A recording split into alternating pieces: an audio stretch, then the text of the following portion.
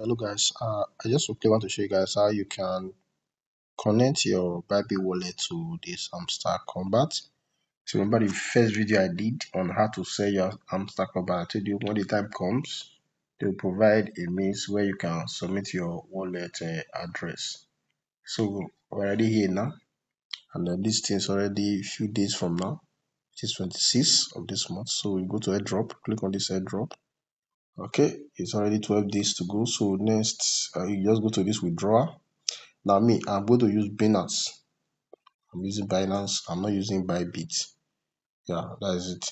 But this Binance, OKS, Bybit, they are for those that have KYC'd their something like account. So if you know your Bybit account is not KYC'd or you have not done your KYC or your Bybit, you better run away and use this one. Anyone like this one on chain, no KYC. Even this one, in this exchange, no KYC, no gas fee. So you can use those ones. Yes, let me just advise you. But if you know your Bybit has been something like verified, you have done your KYC, you can just go click on it. Then the next you click on I have it. That's if you have it, although you should have Bybit, then just click yes, I have it. Now me, I'm not going to use Bybit. I'll just show you what to do. Okay, Bybit UID. So you go to your Bybit app. So this is your Bybit exchange. To get your UID, you click on this place that look like human head. Click on it. So you can see this is your UID here. So you just click on this place to copy it. So you have copied that. So you go to this place back and post that. Just paste it. But I'm not going to post anything because I'm not using Bybit. I've already told you guys. So deposit address and memo. Let me show you where to get that in Bybit. So you go back, then you go to wallet or asset. Either you go to asset or you just click on this deposit, any of the two. So I can click on deposit crypto, or you click on that wallet, still follow.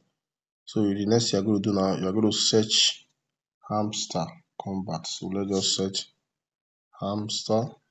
Let's see if it's like this. Then R. Okay, you see where you got it.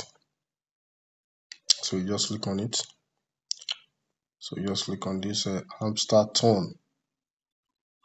So you just click on OK. Okay, this is your address. Your turn address will still be the same. Everything still the same.